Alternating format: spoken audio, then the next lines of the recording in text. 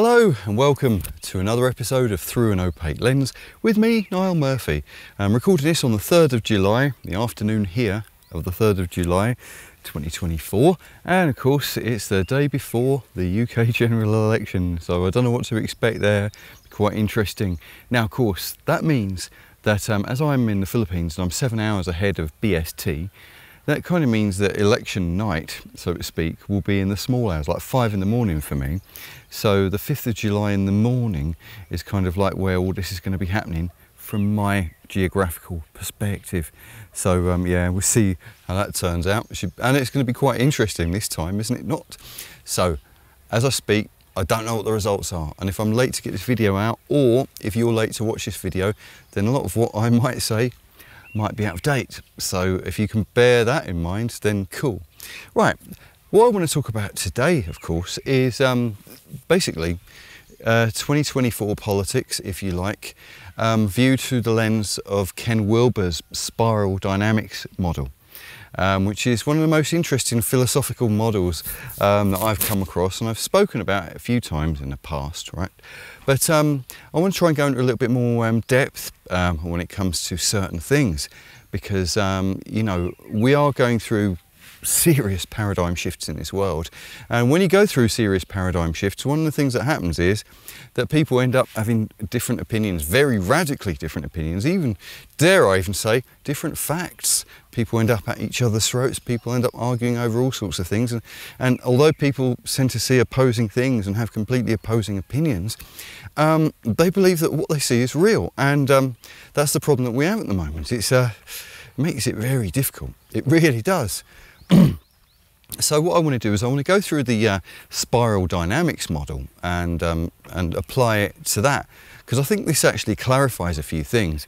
It's a bit brain heavy, so bear with me.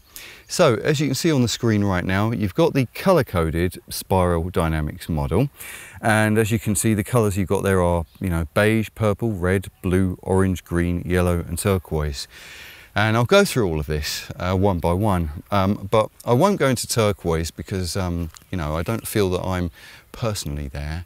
Not only do I not feel like I'm personally there, but also, as well as that, it's not on the menu for me, you know. Yellow's about as far as I get with this, so, you know, that's what I'm going to talk about today. Now, to put it all into perspective, if you start from stage 1, stage beige, beige basically says, yeah, life is a state of nature and it's sensible to act like other animals. So this was kind of like when we were leaving, what we call it, leaving monkeyhood and becoming human for the first time, before we kind of develop our minds or our understanding or our sentience, if you like, to a certain level. Now, the thing is, of course, is that sometimes that's still with us. Sometimes beige haunts us, you know.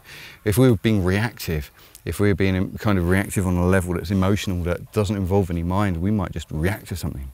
Like, say for instance, if you, I don't know, you see a wasp or if you see a snake, your reaction, your reflex reaction is purely animalistic. That's like stage beige. So that's where you will be. So we still have a little bit of that with us even to this day. It's kind of like at the foundational end of who we are. So what I have to do now, you'll have to forgive me, I'm multitasking with my phone to look at this stuff that you will see on the screen. The next stage after that being stage purple. Life is mysterious and frightening. It's sensible to placate spirits and join together for safety. Now this was, every alternative colour that you get here alternates between individualistic and collectivistic. So this was kind of like a collectivistic thing. It maybe takes us back to tribal times, pre-Christian, like pagan times, shamanic times and stuff like that, where we would feel these fears, and with our early minds, with our lack of actual knowledge that we know now, we were dealing with mysteries, and were these mysteries spirits, and then do we have to tap into good spirits and bad spirits in order to be able to, you know, to get through, and do we need to band together and create rituals in order for us to be able to get through life, so to speak, right?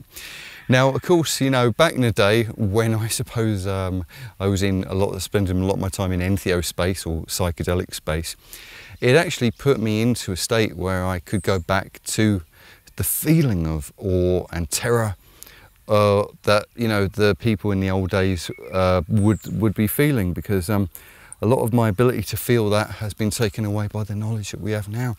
So I suppose that, you know, going into states that could be, you know, compared to animism was good. And therefore I could feel that there were mysteries. And, you know, so there's that. But of course, you know, then we had to advance, and then the next stage after that was red. Basically, life is tough and dangerous, like a jungle. It's sensible to fight to survive in spite of what others want. Now, of course, the benevolent fighters to survive would be the hardest man in a tribe or whatever, who would fight off and you know, get groups of people together to fight off the other people, the hostile tribe, neighbouring tribe that they didn't want to be. And that might have been the start of tribal wars and stuff. But the more malevolent and sociopathic end of this would have been people like, you know, the original warlords, if you like Genghis Khan, who just, you know, became the hardest person around and bent everyone to his will, and then they set up the first empire, so to speak. And, you know, so when you're dealing with someone who wants to, you know, be hyper-masculine, you could say that parts of Andrew Tate are still in red, you know. That would be a good example there, right? So the next stage after that came along was stage 4, blue.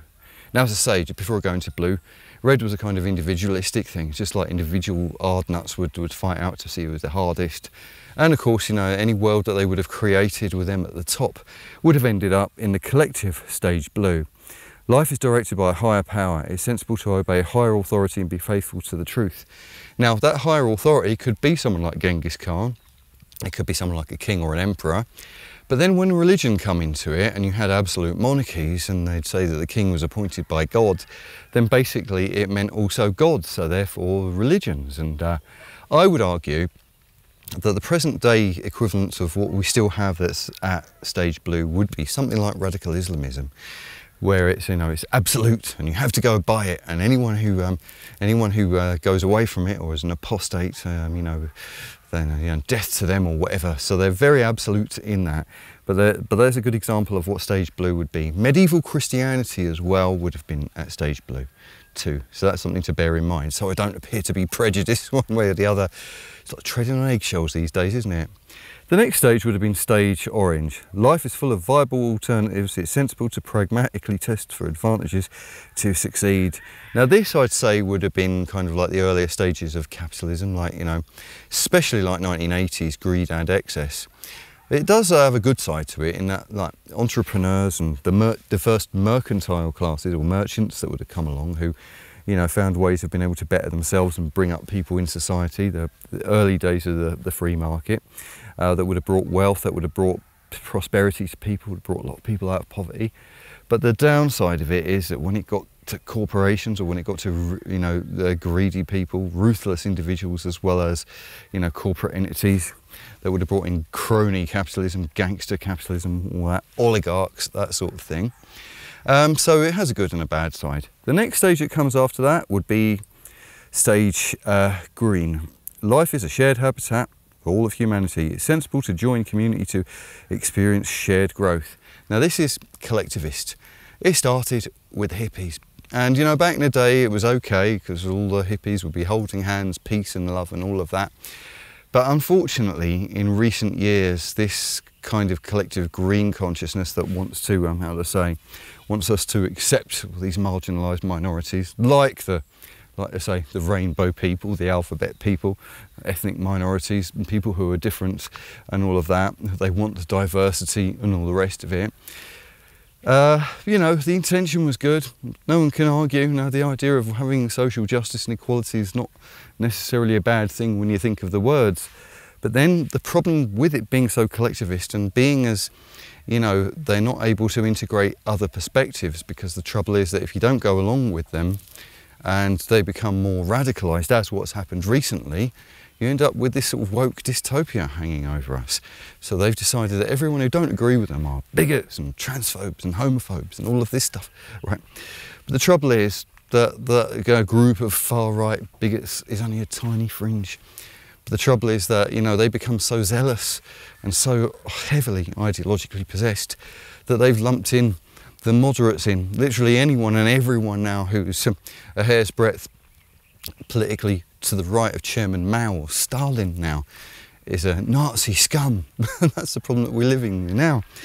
Now, according to Ken Wilber, and according to the people who do follow Ken Wilber's spiral dynamics model, is the problem is that these colours that I've mentioned so far are tier 1 in the model. So the tier 1 models or colours, whatever, they cannot integrate with each other.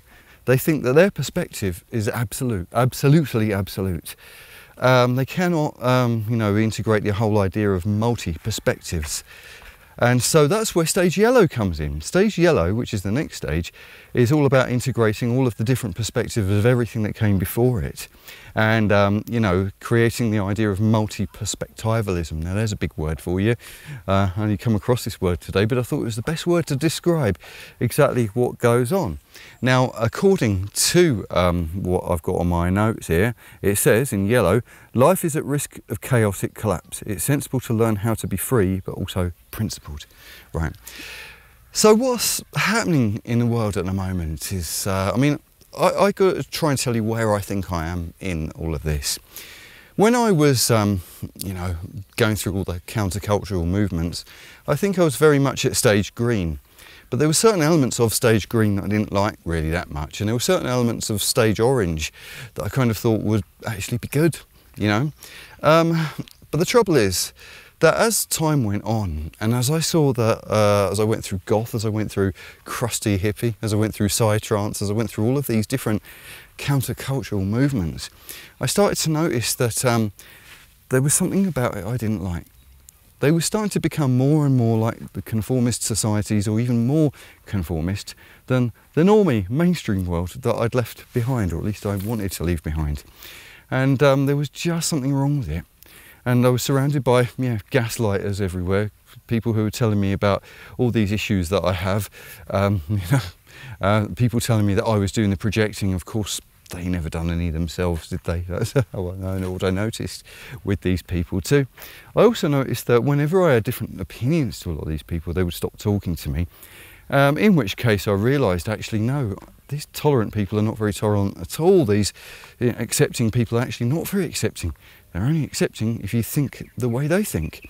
So there was only one way of thinking, only one set of opinions that you're allowed, and if you deviate from any of that or have any issues with that and you question it, then that's it, you're a heretic. And I realised that, you know, although this, technically, according to this level, stage green was a higher, you know, a higher level of consciousness, if you like, or a paradigm shift above all the other ones, it had its flaws.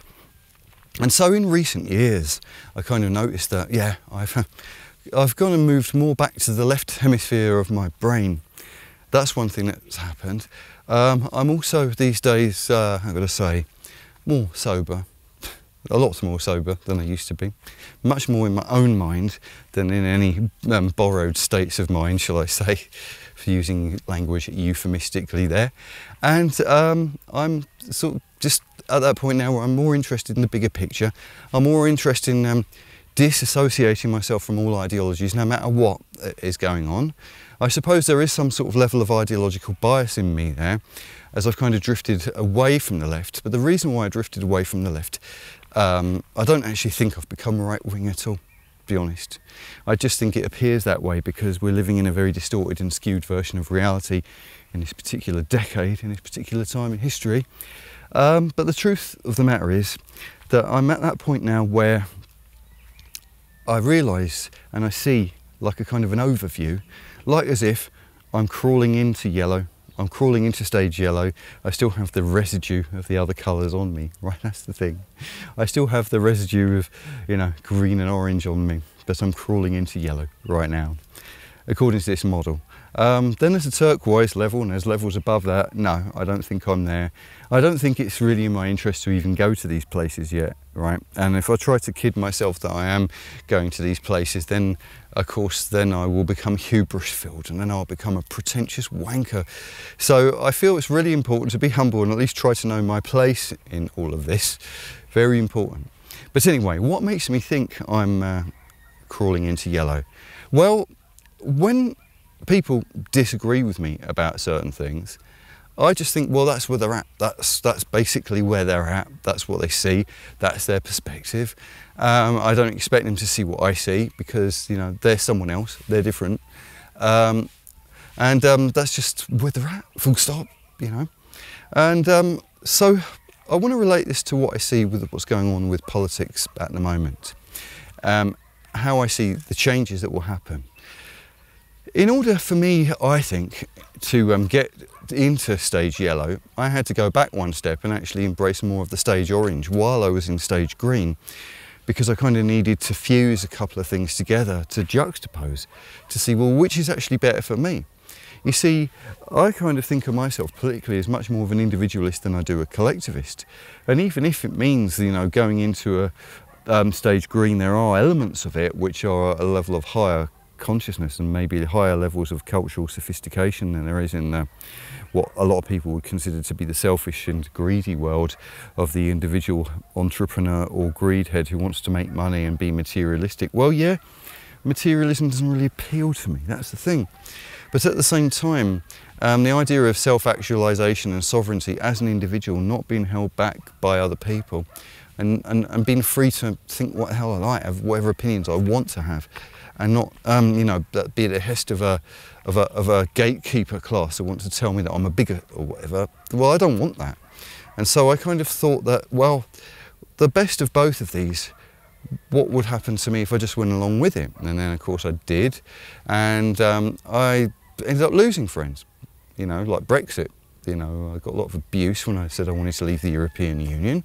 I'm still glad we did, and I don't think the European Union is good for any country in Europe. It's just a multi-headed bureaucracy, an anti-democratic gravy train, and a bloated Leviathan monster that, you know, gives levels of convenience to people in 27 countries, but causes a lot of other problems because you can't flipping change anything in Europe now, and it's just all about centralisation of power and all of that. And now you see a lot of countries in Europe are actually not wanting to have anything to do with it. And so you have this right-wing populist movement happening, and I personally think, well, that's inevitable. It don't necessarily mean that I'm ideologically attuned to it, but I see why this needs to happen. You see, back in the day, according to the this spiral dynamics model, in the 1960s, the counterculture needed to come along, and we needed something that was progressive at the time, because the old world was very staid and very stale, and there was not much that could be done with it. There needed to be change, and you know, the music of the 60s and the 70s and the images that you see of the countercultural movements at the time show that, yeah, the West needed to kind of break free from the pre-war world. It had to evolve into something else. But the trouble is, you know, now we seem to be in a time where the counterculture seems to have become the establishment. And I think there was a couple of places where it all went wrong. One was Live Aid. You see, before 1985, when Live Aid happened, the rock stars were the genuine counterculture. They were like, you know, they were the edgy, naughty boys. They weren't part of the respectability class as such. But after Live Aid, oh, look at us, we give so much to charity and all of that. And then they started getting MBEs and OBEs for their works for charity. And then, you know, before you know it, they're all going to Wembley Stadium and setting up these charities for ending apartheid and AIDS awareness and all the rest of it. And it just, you know, the music became politicised. It didn't seem like it had jumped the shark as much as it had now. But in the recent images that I saw of Glastonbury, where Banksy put an inflatable dinghy with a bunch of, what was it, inflatable migrants in it, and it was being passed around by all of these people who were in Glastonbury, who were talking about how, you know, refugees welcome here and no borders and no walls and all of that, while they're walled in Glastonbury, and be the first to complain about anyone coming in without a ticket. Yeah, and then after they left, they just left it a mess. They just dumped all their rubbish there. They didn't leave it as clean as whence they came. They never do, right? I can't help but think, well, there's certain levels of inconsistency, and I just wish they'd shut up about it. I really honestly just wish that they would just be pop stars, be musicians, shut up about their politics. Don't talk about it on stage, man. You know, because I'd rather they just be about their art and nothing else. Now, of course, you know, when I do look at what's going on at the moment, yep, you could look at Israel and Palestine, and I think looking at Israel and Palestine, yes, it's quite obvious, and it's a no-brainer that there's a lot of innocent Palestinians who don't, want to, be blown up and all of that, who have no choice but to be under the iron fist of Hamas, and they don't want to be under the iron fist of Hamas, but can't talk about it because they'll be killed, and they probably, are very displeased with the heavy-handedness of Israel attacking them. Right? Fair enough. I understand that. Just like I understand that on the other side as well. The Nova Festival that happened last year, where the Psytrance Festival that was attacked and massacred by Hamas. And it's funny how these people who go to music festivals all seem to have conveniently forgotten them because they're now pro-Palestine. Like it's been memory hold. It seems a bit weird to me. All of that seems a bit weird to me. And I just think that, if you had people on both sides, if you had people who said, right, we like the Israeli people, even though we have reservations about the Netanyahu administration, I think that's okay. If they said, we like the innocent Palestinians, but we don't want to include Hamas in that, I would say, yeah, that's okay. But the trouble is, you don't hear that anywhere. And then you get this group, Queers for Palestine, right? And I saw a video actually quite recently, it was on X, of a gay man dressed as a transvestite talking to a Queers for Palestine thing. Now this gay man was actually very sound. He was explaining to the Queers for Palestine woman why that he'd be killed for what he is in Palestine, but he'd go to Israel and celebrate Pride there. She didn't even know that the Israelis were Jewish and that the Palestinians were Muslim. He had to even tell her about that. So there's a lot of people out there that are very undereducated that just don't seem to know anything about what they're protesting against, and this is getting more and more common. Well, there are some people, all right, I know sometimes I think, oh God, no, all these things like Pride, they've all jumped the shark. But in amongst the crowd, you will find some people in there who do understand what's going on, who do try to explain, and now there's a schism in that movement, That's the thing, and you will find there will be more schisms in all of these movements, and that's how it goes. But what I want to get to at this point is, I've got a mate who sees Nigel Farage in a very different light to the way I see him, and I just want to explain it. I want to relate it to those colours in the spiral dynamics theory.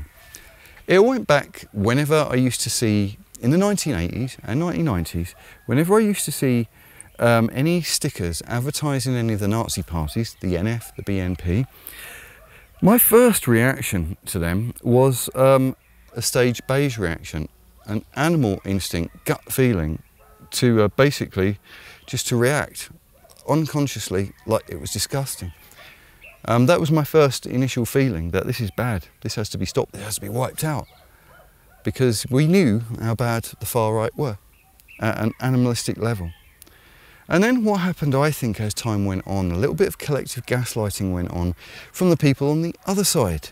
Because I didn't have that disgust towards the far left. I had some level of disdain towards the far left, but that disdain towards the far left was more kind of, from a higher level rather than from an animal level. I knew because of the Second World War and because of the history and because of the skinheads and all of that sort of stuff that the far right were actually very sinister. It was very easy to see that they were. So my reaction was just purely animalistic. By the time it reached my brain, it had come from my reptilian side, basically. And so as a result of that, I think that as time went on, as we had all these different organisations. For instance, when Tommy Robinson first set up the EDL, there were black and Asian people in there, but people still believed them to be far right and still believed that the black and Asian people were I don't know, a kind of like a front or something, or like some kind of misdirection. Then when Nigel Farage set up UKIP, a lot of people believed that he must be racist because he wants to leave the European Union, and I kind of, without thinking, just automatically decided that this must be the case, even as recently as just 10 years ago, that somehow they were some kind of enemy of sorts.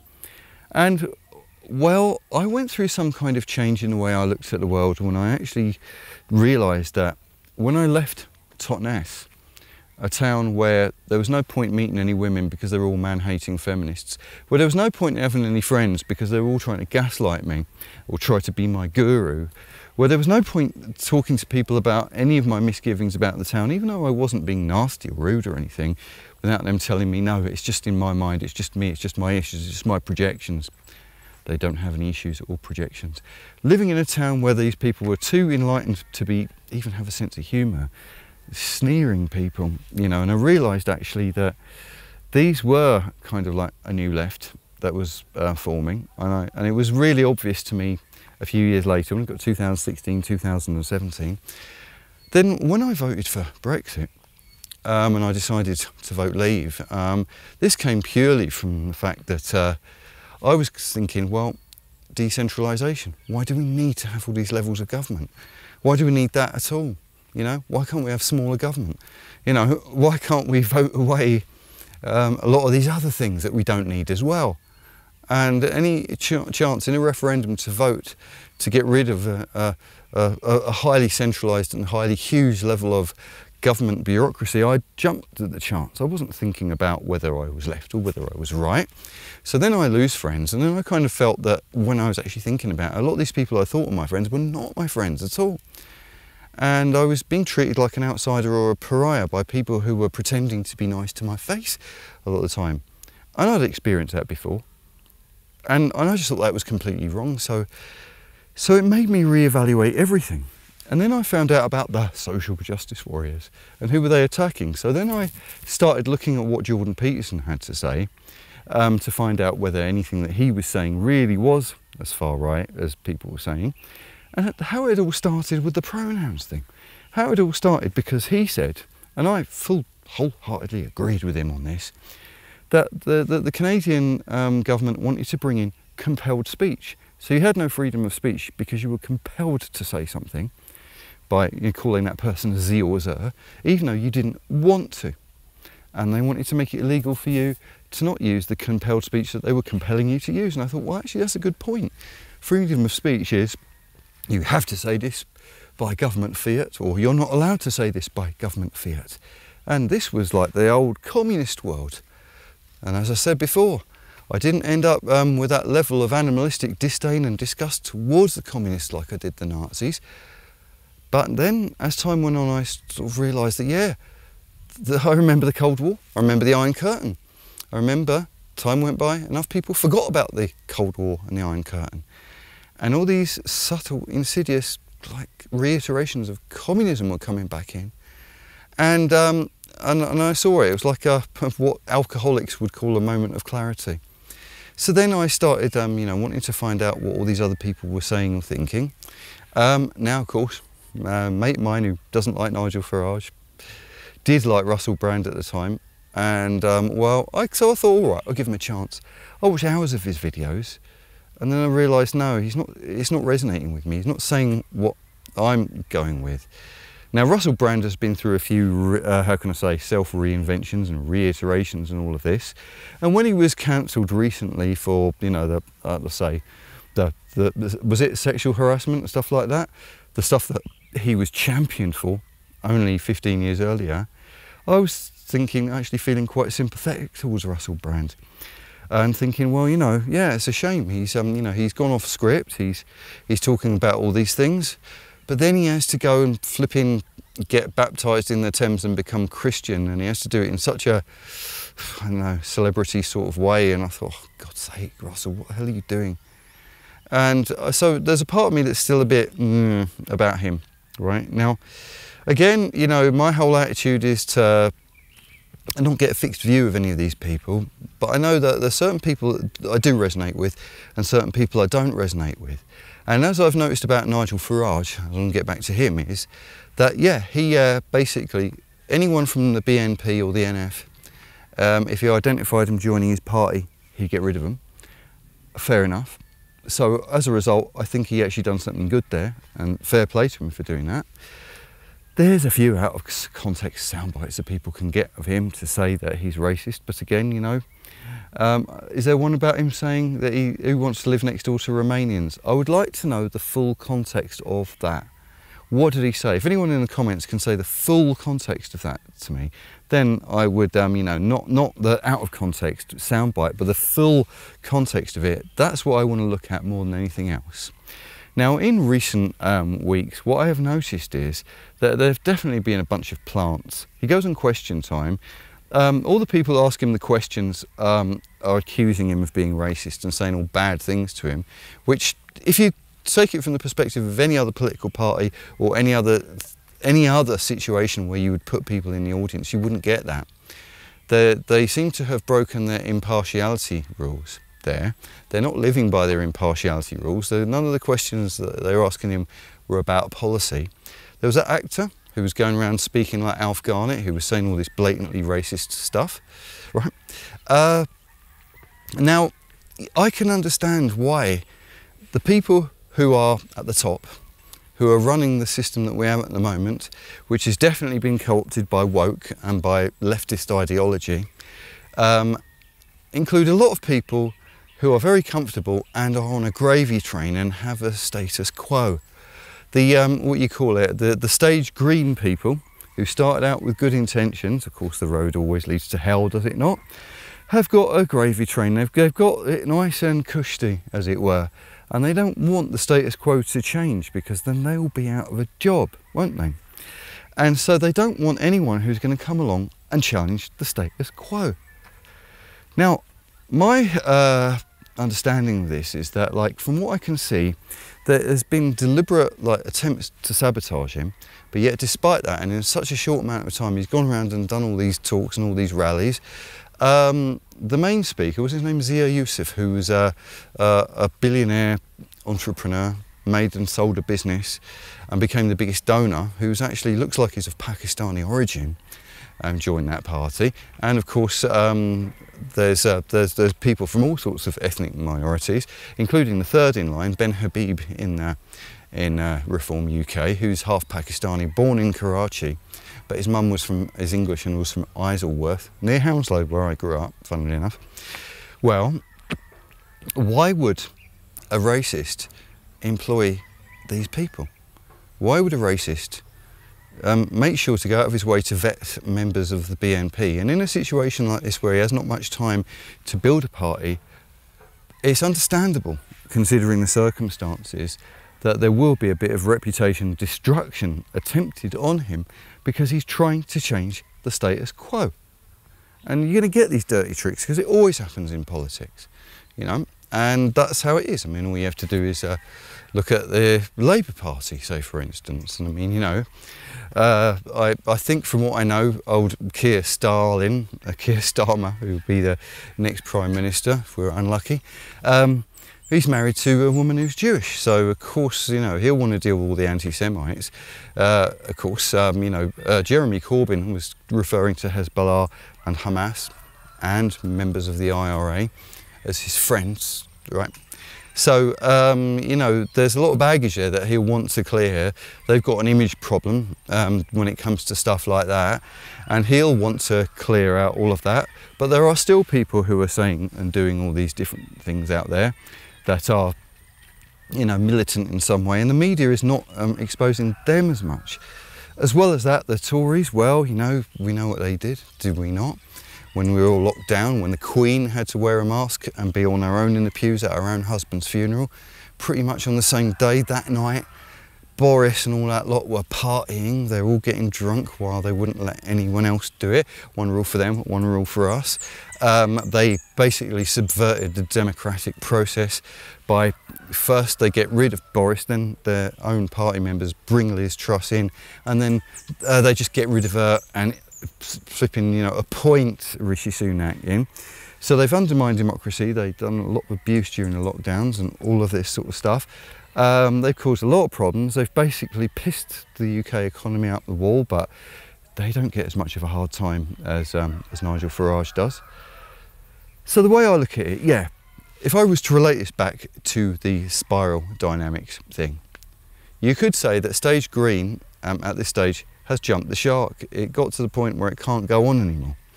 And maybe there needs to be a step back to stage orange. The people who are a little bit more on the political right, the people who are fed up of having so much equality and compassion shoved down their throat that no one has any sense of you know, respect for basically moderate, ordinary people who don't want to be accused of being bigots. Maybe that does need to be a stage back. Maybe we have to find a way back to the political centre, not the far right, but the political centre. And maybe the only way to do it is by entirely changing the status quo, because the Labour, Conservative, Liberal, Green thing just looks like one party. It looks like one single organisation. And so maybe it's a risk worth taking. Now, of course, I think, you know, when I think back to how I responded to the NF and BNP stickers that I would see on walls, on trains and stuff like that I would always rip down, I still think I was right to rip them down, incidentally. I haven't changed my mind about that. But I noticed over time how I had been led to believe that people who were moving further away from the far right and coming closer to the centre were still fascists in my head and are still fascists in other people's heads. And now I look at the far lefties who are calling people fascists and I cannot take them seriously anymore. I'm sorry, but I just can't take any of this stuff seriously anymore. It just looks like a load of total bollocks to me. This level of polarisation, idiot polarisation that I see everywhere, you know, and I think that the problems don't really exist. And again, you know, it's like, I've heard it being referred to as St George in retirement syndrome. These people wish they could have been in the 1960s fighting the civil rights movement and all of that, don't they? That's where they wish they could be. But because they're not in the 1960s and a lot of these problems have been fixed, they're trying to fix smaller problems, but they're counterproductive and counterintuitive in the way that they're doing this. So as a result, you know, I mean, I can at least think of myself as, I can't remember ever being homophobic from a teenager onwards. I mean, God, I used to dress up in weird clothes when I was a goth, and as a result, half the town I grew up in mistook me for being gay, and I was on the receiving end of abuse, so I know firsthand what they have to go through. And, you know, so I thought, well, I'm not going to be like that towards them. My issue is there's a political agenda there that is wrong, you know? And everyone's been reprimanded for being bigots when they're not, because they can't find enough fascists, they can't find enough racists, they can't find enough homophobes out there, right?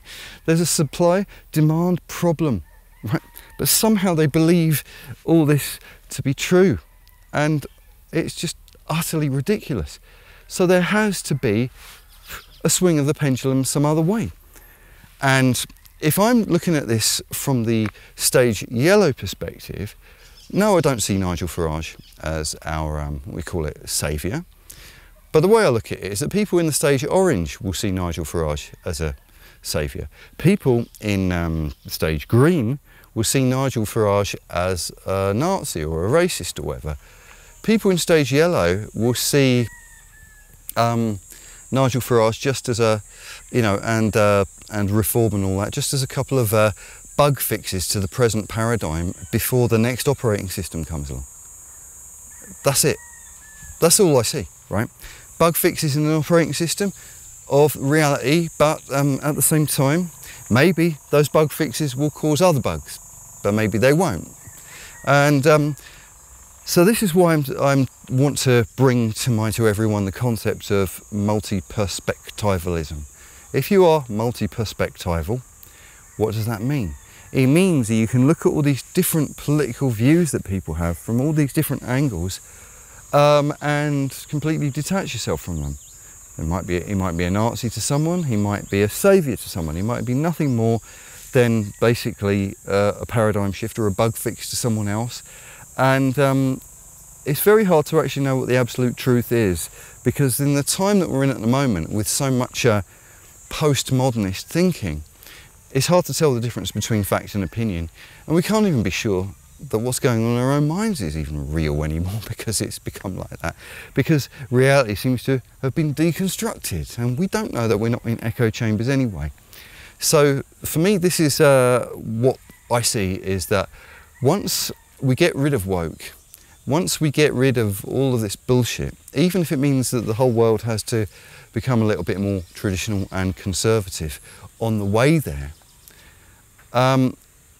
basically, if stage yellow is the next level of mass consciousness, then I see a golden age coming at some point. It won't come right away. It might be about 20 years away.